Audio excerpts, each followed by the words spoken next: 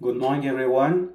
The goal of this video is to show how to have a Python environment for a project containing package for Google Cloud Platform.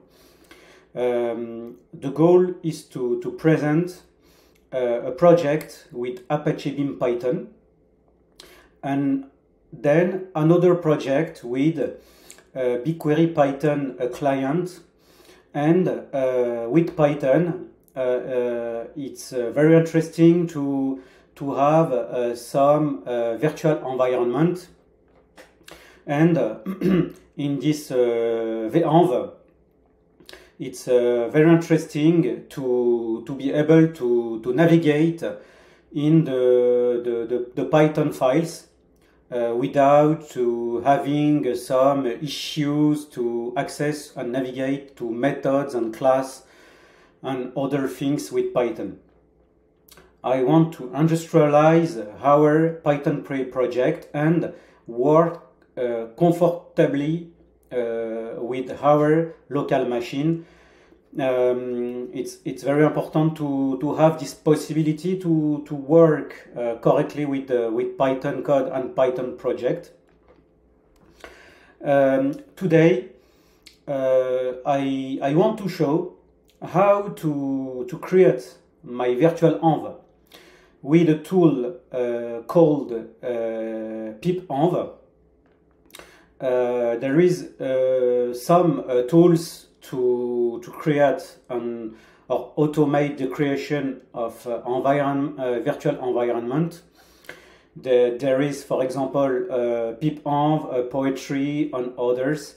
But today, I want to show that with Pipenv. We can also do that natively with Python and with pip and requirements .txt file. But I used to work with PipFile, and I think it's interesting because we can separate the package that are used for testing and other that is used for application part. For Pipenv, we have a configuration file. In this configuration file, we can indicate all the needed package for our current project. This project allows us to write, for example, an Apache Beam pipeline with Python. That's why I need having the Apache Beam Python package. I used the last version of Beam, and I need having also some extra packages regarding about Google Cloud, because with Beam I need to access to Google Cloud services.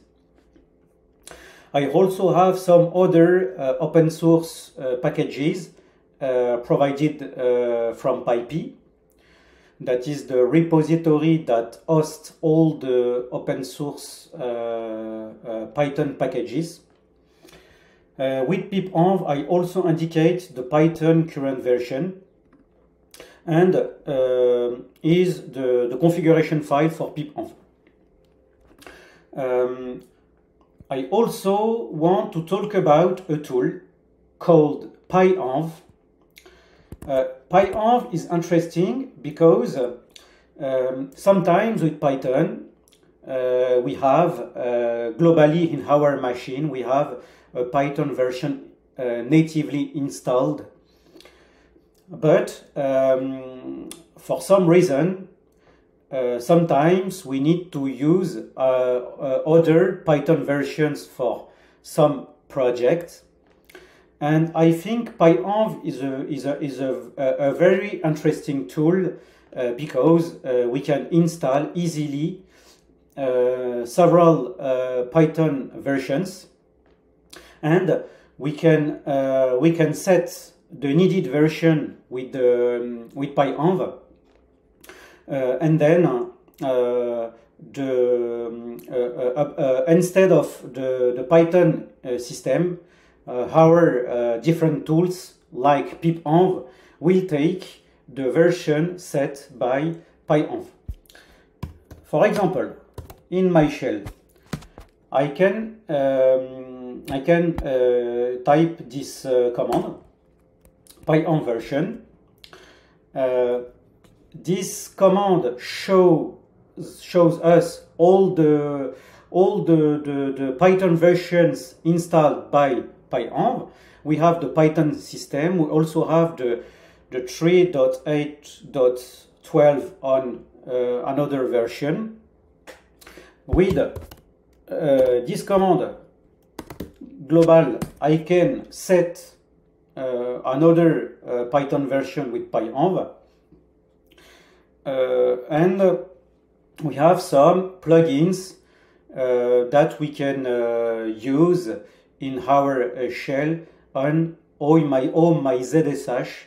That is a tool that can bring some highlighting and some command and can simplify with some shortcuts with many tools. The version of Python used for this use case and set now is 3.8.12, and I also in OIMA-ZSH I added my plugin, a plugin for Pipenv. This plugin is very interesting because when I go to the project, the plugin will detect that I have a PipFile configuration file, and the virtual env will be created automatically. For example, if I go in my folder, I think the PipFile is here, and if I go to, for example, another folder, cd, sorry, I think it's not the good folder, sorry, cd, TeamLeague, Python instead of Java. I have a project called TeamLeague Python standard beam, and as you can see, the virtual env is created automatically because the plugin detected the PipFile file, and when I enter this command, which Python 3, we can see that my current virtual env in this location. Share, virtual env, and TeamLeague Python standard beam. It's okay. Why is very important to have a virtual env with Python? Because if we work in some projects and if we install our packages globally in our machine, the risk is having some packages conflict between some projects. And to prevent this kind of situation, it's very important to isolate packages for each project. In each project, we will create a virtual environment that will contain all the packages for this environment, and the packages are isolated in this case, and we don't have the risk to have conflict between some projects. If I left out on my folder and type the which Python 3 command, we can see that automatically the plugins detected that I am outside of a Pipenv project. I also have a tool called DearEnv, I have a plugin in OIMAZSH that use DIRENV. DIRENV with PyPenv detected I am outside of my project, and when I enter this command, the global Python tree in PyEnv is shown. Sorry. Okay. I go to my folder. Again, I enter this command. It's good about the explanation for virtualenv. Then I have listed all my packages. We also have packages that will be used only for dev and testing purpose. And I have a command in my shell to install all my packages from the pip file in my virtualenv. Pipenv install dev. All the needed packages will be installed. Then I'm going to show how to use this virtualenv and create an SDK with IntelliJ IDEA in order to have a comfortable local environment to work with Python.